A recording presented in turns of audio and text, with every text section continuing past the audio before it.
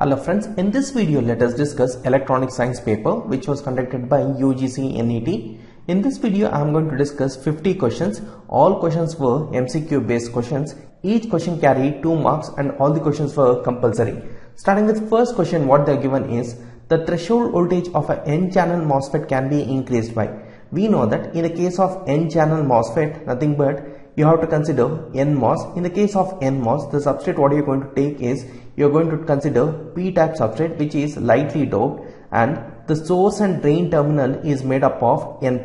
Source is made up of N+, which is heavily doped, and even drain is also heavily doped. Both are N-type. In between to this you will be having a thin oxide and a polysilicon, and this terminal you are going to call it as a gate terminal. The fourth terminal is bulk or substrate you are going to connect to a least potential, let me assume to be ground. So what you have to do is initially you will be having holes at this region, at this channel region. So you have to invert the channel, nothing but you have to replace holes by electron. So what is the voltage you are going to apply at this terminal is that voltage is VGS. So the minimum voltage that is required for channel inversion is called as threshold voltage. Able to follow? So in order to increase this threshold voltage, what you have to do is you have to increase the doping concentration of P-type. So option A is correct, nothing but increasing the channel doping concentration. Moving on to second question, what they are given is the Thevenin's equivalent circuit across AB is. Now if you are having a bulk circuit, what is the equivalent Thevenin's circuit is, you will be having a Thevenin's voltage or open circuit voltage, and in series to this you will be having a Thevenin's impedance or Thevenin's resistance. You are going to call it as RTH. These two things are connected in series. Here you are going to connect a load impedance. Now what is this voltage? Let me consider this voltage as VAB, which is same as your Thevenin's voltage.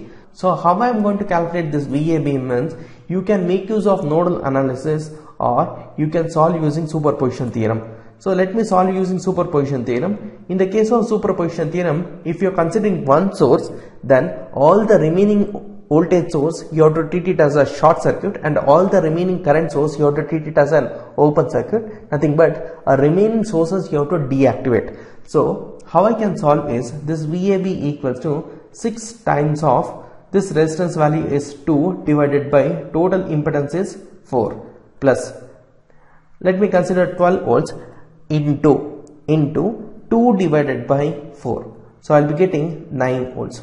So I am getting VAB or VTH which is equals to 9 volts. Hence option B is going to follow. Now I need to calculate what is the value of RTH. So in order to calculate this RTH, what is the equivalent value is all the voltage source need to be treated as short circuit and all the current source need to be treated as an open circuit. Now looking at this end, how this 2 ohm and 2 ohm is connected means it is connected in parallel. What is the equivalent value of 2 in parallel with 2, which is equals to 1 ohm? Hence option B is correct. Moving on to third question, what they are given is the input to the differentiator is -5 volt. What is the output? Now look at over here, if I am writing differentiation of some constant, I will be getting 0 volts. Similarly, differentiation of a constant value, nothing but -5 volts is a DC value, so I will be getting 0 volts. Hence option B is going to follow. Fourth question is based on successive approximation register type. In the case of successive approximation converter, input to the comparator is through, we know that input to the comparator is through digital to analog converter or DAC. Fifth question is based on microprocessor 8086. What they are given is the assembler directive used to give name to some value or symbol. In the case of 8086 is, if you are declaring a variable as 8-bit, then you are going to declare it as DD. If you want a variable to be of 16-bit, then you are going to declare it as DW. If you want to declare some temporary variables, then you are going to make use of equate or EQU. If you want to declare a procedure, at the time you are going to make use of proc, and if it is near or far, then you have to define explicitly as name of the procedure followed by PROC followed by near or far you have to declare. Then you have to write the procedure body. At last how you are going to terminate is you are going to write end P. Moving on to sixth question, what they are given is, which one of the following is not an infinite loop? Now, what they are given is, they have initialized I equals to 1 while of 1. While of 1 means always the condition is true.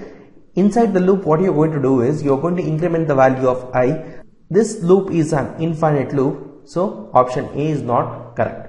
For again, here what you are defined is, for of do nothing but it is going to execute infinite number of times. Option B is also incorrect.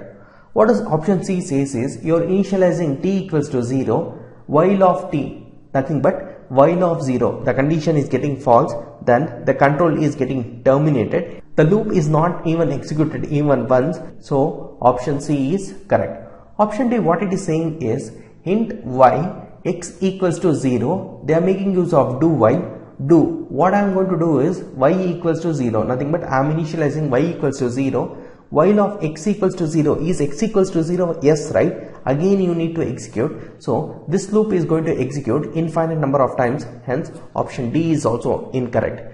Please remember, while loop and for loop is an entry controlled loop, whereas do while is not an entry controlled loop. Seventh question, in a two cavity klystron, the secondary cavity is made up of catcher and the primary cavity is made up of buncher. In the case of FM, now look at over here, the modulating frequency, let me call it as FM, and the carrier frequency, what you are going to do is, you will be having two carrier frequency, let me call it as FC1 and FC2, where FC1 is an high frequency component and FC2 is comparatively a lower frequency component. If my message signal is of high value, then what you are going to do is, you are going to modulate it by a carrier component, that is FC1. If my message is a low signal value, then you are going to modulate by a frequency, that is FC2. So in the case of FM, your carrier is never becoming 0, right? Ninth question is based on power electronics. What they are given is, in thyristor, di by dt failure is prevented by. We know that in the case of SCR, we will be having three types of protection. The first one is snubber circuit, and the second one is di by dt protection, and the third one is dv by dt protection. Di by dt protection is also called as overcurrent protection, and dv by dt is also called as over voltage protection. So in the case of di by dt protection, you are going to make use of inductor so that sudden change in current is not getting pumped into the device. Thereby, you are going to protect the device. Similarly, in the case of dv by dt protection, what you are going to do is, you are going to make use of capacitor. Capacitors will not allow sudden change in voltage.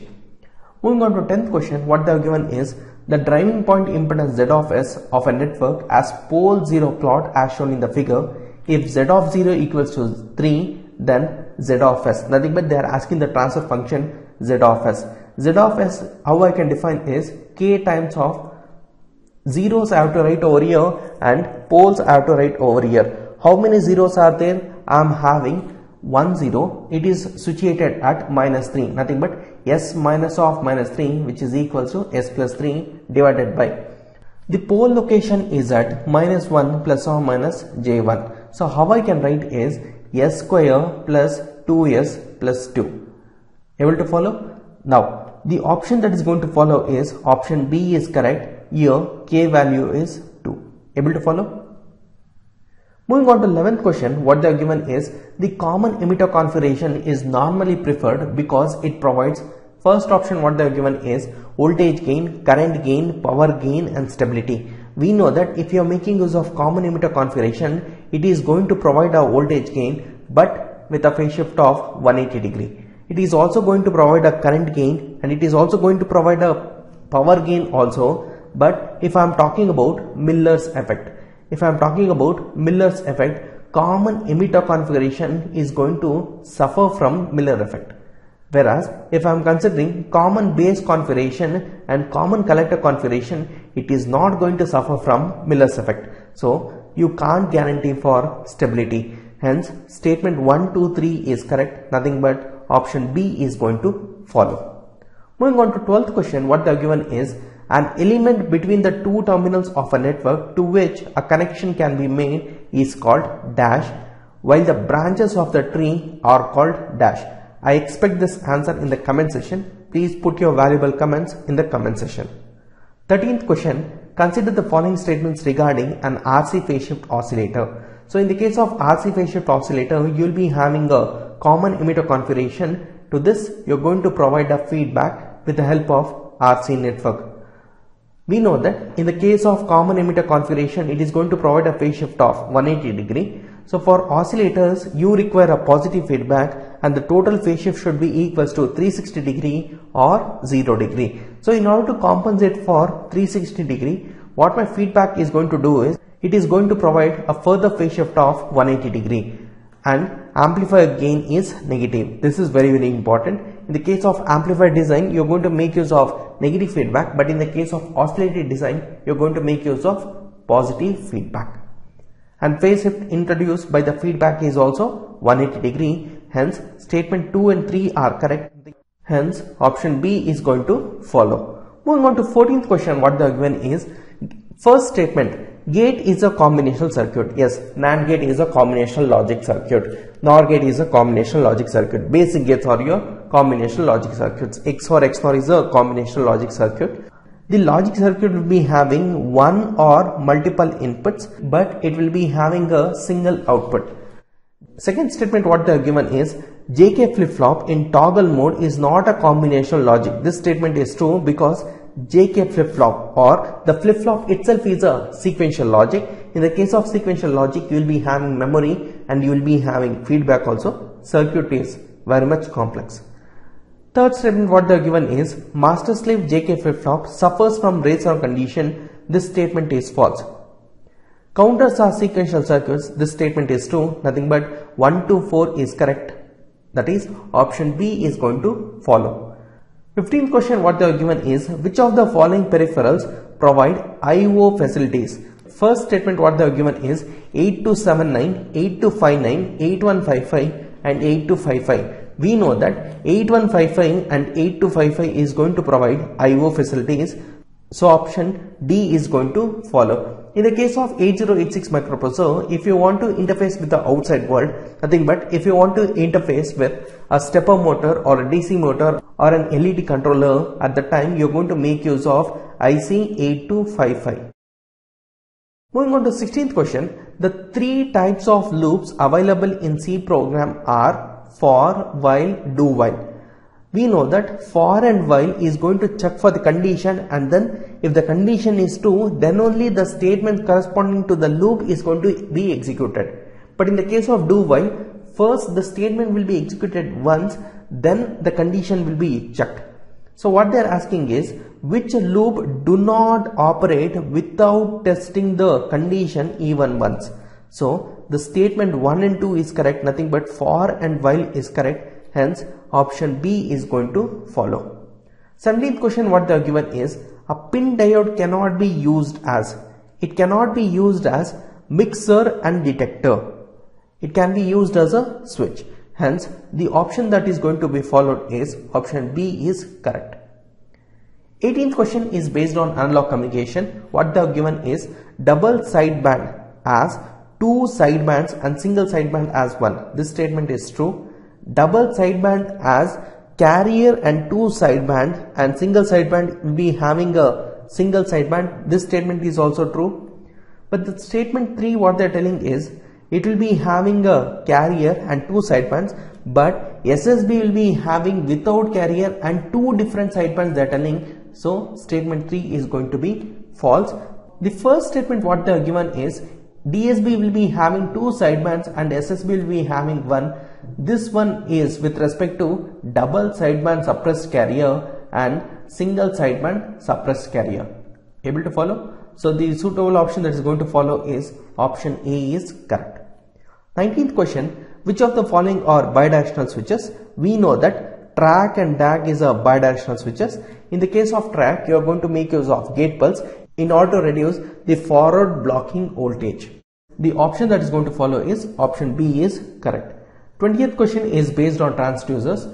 Here you have to tell which one is not a linear one. We know that in the case of metals, metals follow highly linear T. Metals are highly linear, whereas semiconductors are non-linear. So thermistor and thermocouple are non-linear when compared to IC sensor, hence option A is going to follow.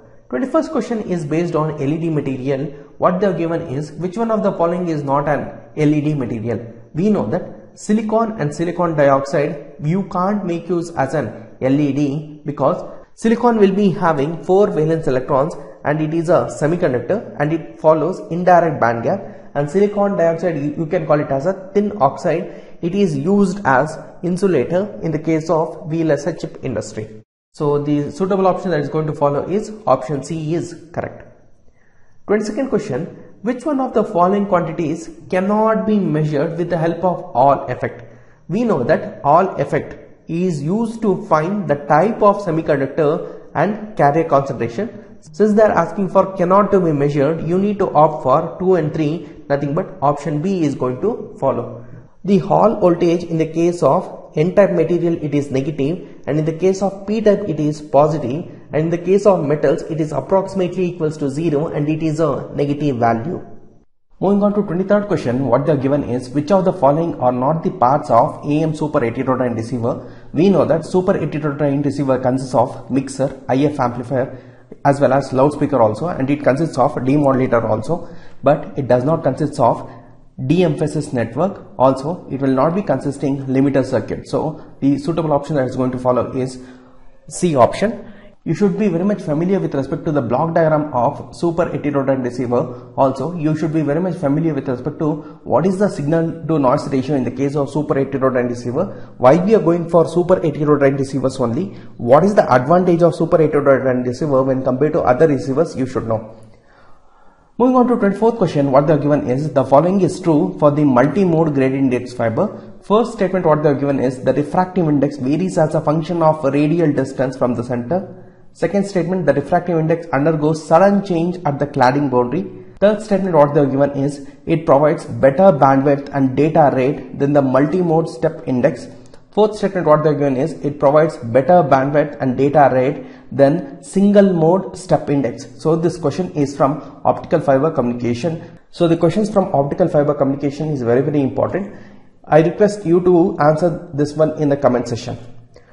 25th question what they are given is the MOSFET differs from JFET because of the characteristics. Yes, it differs. The MOSFET is not having 2 gates. JFETs will be having 2 gates.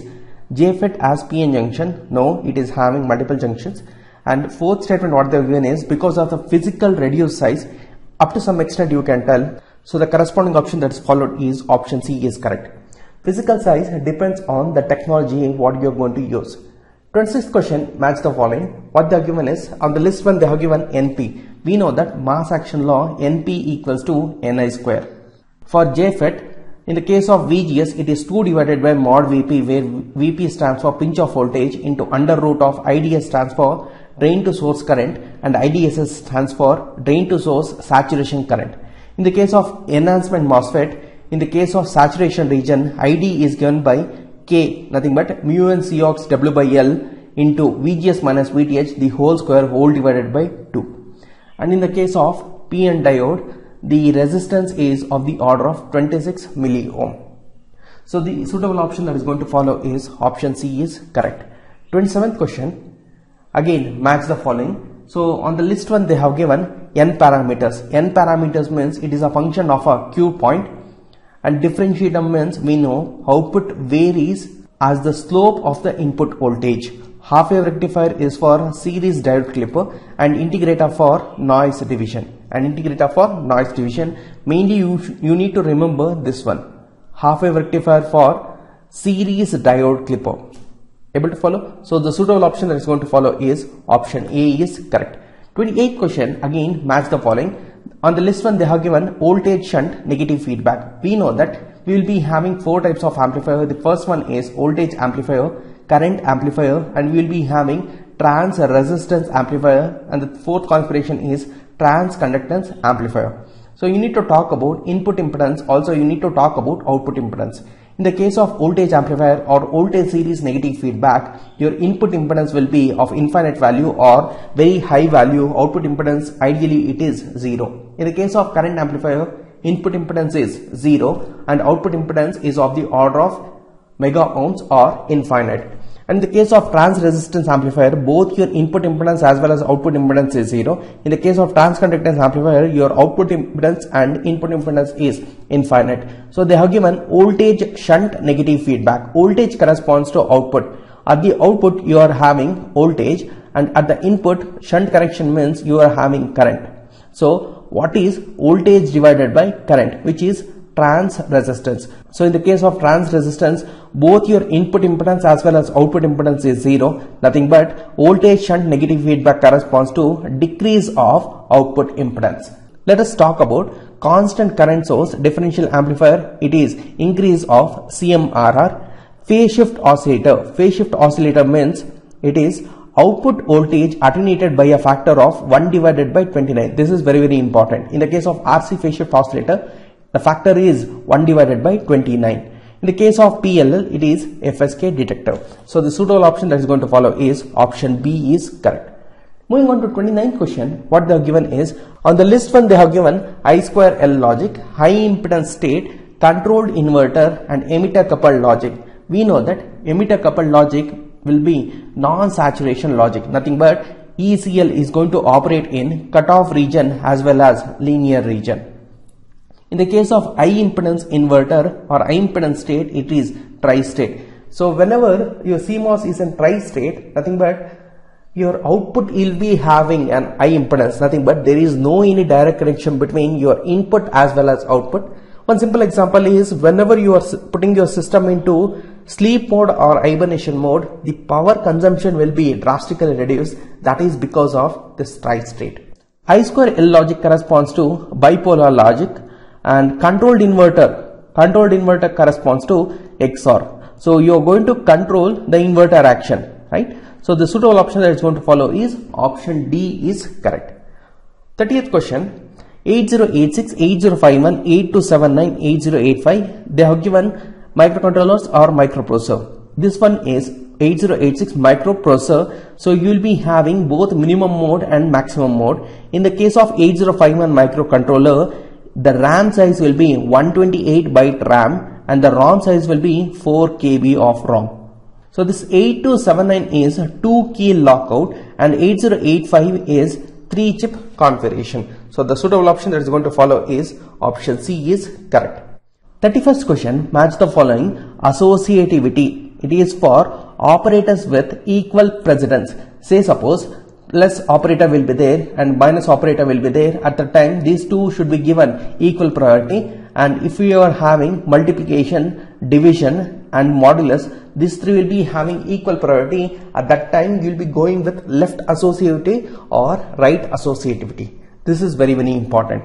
In the case of as defined, it is define operator. Auto is for memory storage, nothing but dynamic memory allocation. Conditional operator is if then else. So the suitable option that is going to follow is option B is correct.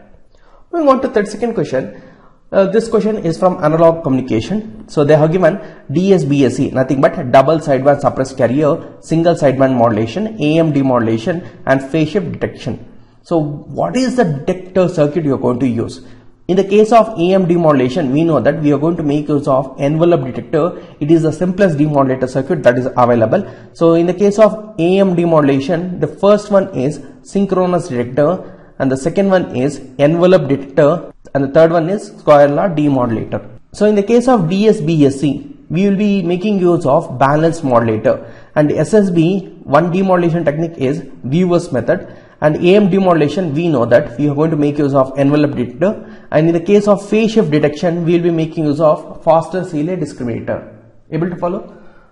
So in the case of demodulation of AM, we will be having square law detector, envelope detector and synchronous detector. In the case of generation of DSB, we are going to make use of balanced modulator or product modulator, and the second type is ring modulator. In the case of SSD, we will be having frequency discriminator method or filter method, and the second one is phase discriminator, and the third method is third method or Weaver's method.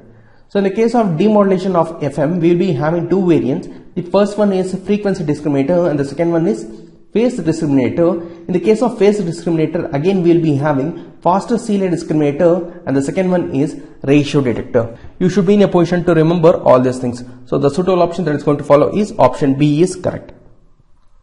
Moving on to 33rd question, what they have given is snubber circuit inverter phase control SMPS. On the right side they have given silicon control rectifier, high efficiency dV by dt protection, unijunction transistor. We know that in the case of snubber circuit, it is for dV by dt protection, and inverter we are going to make use of SCR, nothing but silicon control rectifier. Phase control is for UJT, nothing but unijunction transistor. Here you will be having negative resistance. It will be acting like an oscillator also. These things are very, very important. SMPS we are going to make use in CPU in order to regulate the power supply. So the efficiency of SMPS will be high value. So the option that is going to follow is option A is correct. 34th question, on the list one they have given Miller sweep in cathode ray oscilloscope, study of transients is transient response, Cocktox sound and Lissajous pattern. On the list 2 they have given storage oscilloscope, integrator, phase measurement and blood pressure. We know that in the case of Cocktox sound, it is used for blood pressure measurement. Lissajous pattern is for phase measurement. So if you have studied with instrumentation, this topic is very, very important in the case of CROs. And study of transients is done with the help of storage oscilloscope. Miller sweep in CRO is by integrator. So the suitable option that is going to follow is option C is going to follow. 35th question, match the following. Power efficient transmission, bandwidth most efficient transmission of voice signal, it is SSB. Simplest receiver, we know that envelope detector in the case of AM, and bandwidth efficient transmission of signal with significant DC component. This is very, very important, and this is for vestigial sideband modulation, and power efficient transmission is for frequency modulation. So the option that is going to follow is option B is correct. 36th question, what they have given is MOS integrated ICs based on MOSFET structure find wide application in digital field. This statement is true. What the reason they are telling is MOS integrated ICs have smaller in size and easy to fabricate. Even this statement is also true, but reason is also giving the proper explanation for assertion. So have to opt for option A. 37th question, what they are given is the series pass transistor is a regulator in class A mode. True. Class A is a switching mode and yields high efficiency. Class A will not be having high efficiency. Class B and Class C will be having high efficiency when compared to Class A. So only assertion is correct, but reason is false. So I need to opt for option C. 38th question, what they are given is the most commonly used amplifier in sample and hold circuit is unity gain non-inverting amplifier. It's a true statement. At the sampling state, signal building is not desired. Yes. So the suitable option that is going to follow is option A is correct. 39th question, in some application it is required to delay pulse train by some number of clock periods. Yes, you have to make a delay. For delay operation, serial in parallel shift registers is used, but you can make use of other logics also, but it is not giving the proper explanation for assertion. So I need to opt for option B. 40th question, interfacing is a technique to make operation of peripheral or input-output devices compatible with that of microprocessor. Yes, some peripherals and input-output devices are not TTL compatible. This is very, very important. If you are making each and everything TTL compatible, then cost of the circuit will be going high. So the option that is going to follow is option A is correct. Here you need to focus on not TTL compatible. 41st question, C uses many data types such as integer, short, long, etc. Even string also it is going to use. What the reason they are specifying is conversion specifier used for short integer is %LU is wrong. So you need to opt for option C. 42nd question, what they have given is the two types of optical sources used in transmission of optical communication links are LED and laser is correct.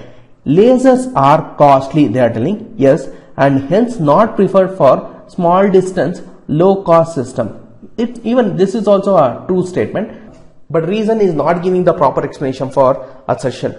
Lasers will be used in optical fiber communication where very much accurate or monochromaticity is very much required. where losses should be as less as possible. At that time you are going to make use of lasers. Main thing is you should know what is the difference between lasers and LED. In the case of lasers, it is highly coherent. It obeys the principle of stimulated emission, whereas LEDs will be having spontaneous emission. This is very important. 43rd question, in applications such as frequency modulation and frequency shift keying, we are going to make use of voltage controlled oscillator, which is going to play an important role. Yes, this statement is a true statement. How we are going to tune the frequency is, you will be having two inductors L1 and L2, and you will be having a capacitor. So this will be my tank circuit. Across this, what you are going to do is, you are going to connect a varactor diode. Across this one, you are going to apply M of t. So with respect to M of t, my capacitance is going to change, effective capacitance is going to change, thereby frequency is also going to vary. What is the frequency? F equals to 1 divided by 2 pi root LC, where L equals to L1 plus L2 and C is capacitance are connected in parallel, that is C and C prime. So equivalent capacitance is C plus C prime. So what reason they are specifying is, the frequency control is easily possible by varying DC voltage. This statement is also a true case. So I need to opt for option A. 44th question, what they have given is, SCR and SCS belong to thyristor category. Yes, in the case of thyristor, not only SCR, you will be having track, DAC, all those things. Even GTO will also be there. So all these things comes under thyristor family. What the reason they are telling is, what distinguishes SCS from SCR is that SCS is a 2-gate device. This statement is a true statement. So option A is going to follow. 45th question, oscilloscope provide graphical representation of time varying signals. This statement is true. Bandwidth is the limitation of oscilloscope. Bandwidth is not the limitation of oscilloscope. So the corresponding option that is going to follow is option C is correct. 46th to 50th question is based on optical fiber communication. So in the case of optical fiber cable, you need to talk about the critical angle. Also you need to talk about numerical aperture. All those things are very important. 46th question, what they have given is, a multi-mode step index fiber has core refractive index of 1.5 and fused quartz cladding, the cladding refractive index they have given 1.46. They are asking us to find what is the acceptance angle. We know that, what is the formula in order to find acceptance angle? We know that sine of theta c, which is equals to under root of n1 square minus n2 square. Nothing but theta c, which is equals to sine inverse of under root of, what is n1 square? It is 1.5 square minus, what is n2 square? It is 1.46 square, which is equals to 20.16, which is equals to 20.16 degree. So the option that is going to follow is option A is correct. 47th question, following is not the usual characteristics of an optical fiber. The optical fiber cable can be classified into single mode step index, multi-mode step index, multi-mode graded index also, but it is not classified as single mode graded index. So the suitable option that's going to follow is option B is correct. 48th question, when atoms in direct band semiconductors move from higher energy level to lower energy level and emission of light takes place, the energy of the emitted photon is given as h nu 12, which is equals to E2 minus E1. Nothing but if the electron is jumping from higher energy level, say E2, to lower energy level, that is E1, the emitted energy will be the difference of this band gap. So the suitable option that is going to follow is option A. Moving on to 49th question, what they have given is, which of the following are the cases of signal attenuation? First statement what they have given is splicing, intermodal delay. Third statement what they have given is scattering, and fourth one is chromatic dispersion. We know that in the case of signal attenuation, the major problem is intermodal delay and chromatic dispersion. Hence, the suitable option that is going to follow is option D is correct. 50th question, the following are correct about a semiconductor laser. We know that laser is highly coherent, nothing but monochromatic. Laser obeys stimulated emission and population inversion. So based on this theory, let us answer this last question. It provides population inversion. This statement is true. It has shorter lifetime than LED. Even this statement is also true. It demonstrates spontaneous emission.